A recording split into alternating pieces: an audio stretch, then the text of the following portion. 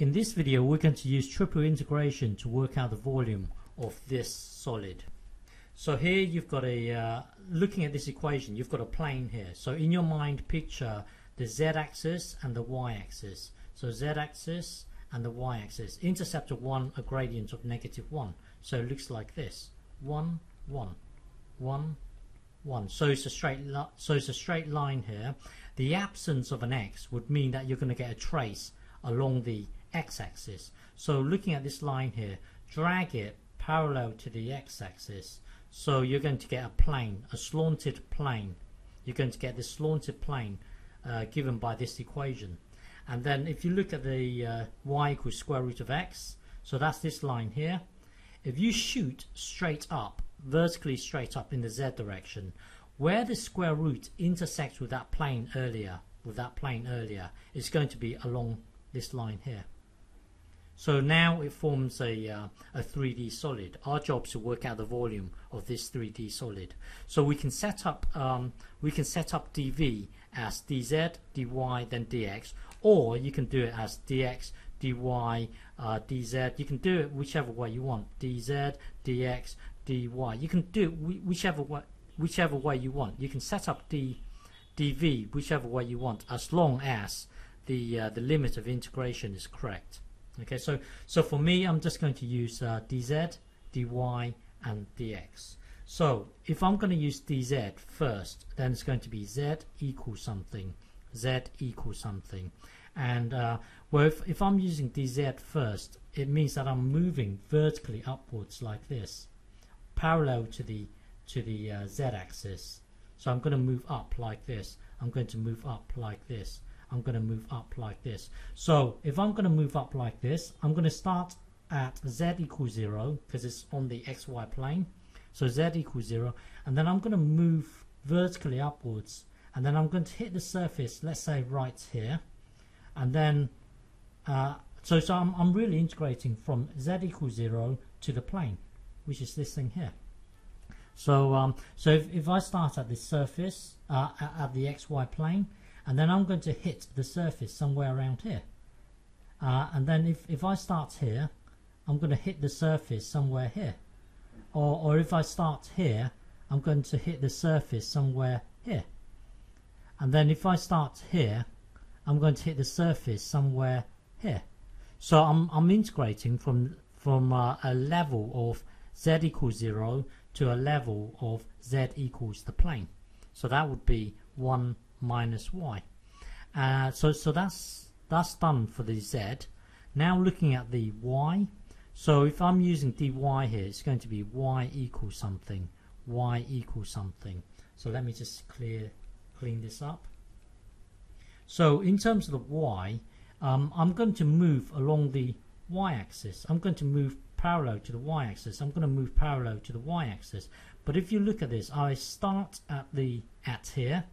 I start at square root of x, which is this curve here, and then I will stop when I get to y equals 1.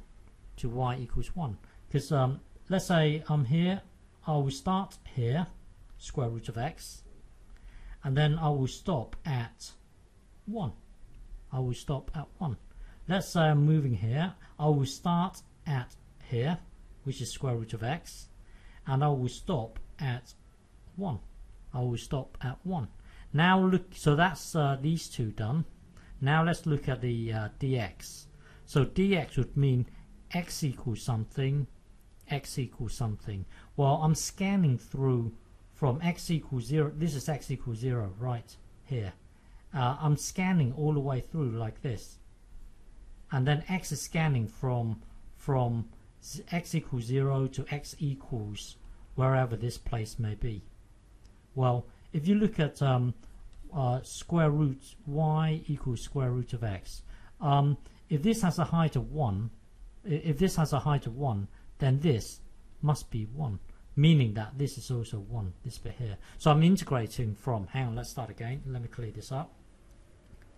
Let me just clear this up. So I'm scanning all the way like this. I'm scanning all the way like this.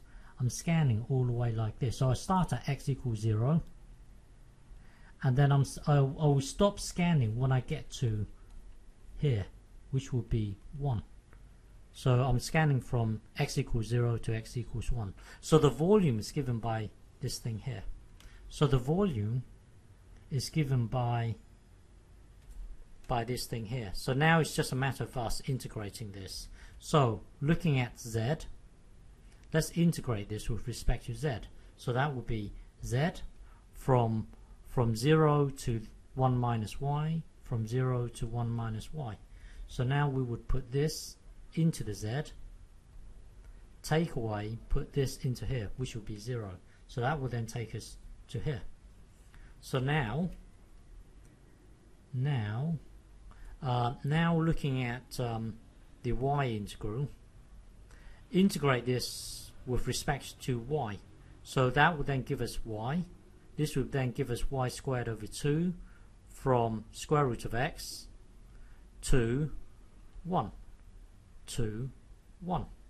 So now we are currently here. So we would put 1 into here. Put 1 into here. That would be a half. And then take away, put this into here. That will then give us this. And then you've got take away a negative here. So that would be a positive. And put square root of x into here. So that would be x over 2. So that will then take us to here. And then merge these two together, rewrite square root as this, and now integrate it. So when you integrate this, it will then give you this. Integrate this, it will then give you this. Integrate this, it will then give you this, from 0 to 1. From 0 to 1. So now it's you putting this into here, which will be a half. Put this into here. That would be this thing here. And then put this into here. That would then be this thing here. Put 0 into each of these. It would be 0. So that will then take us to here. Tidy this up, and it's and the volume is 1 over 12. Okay.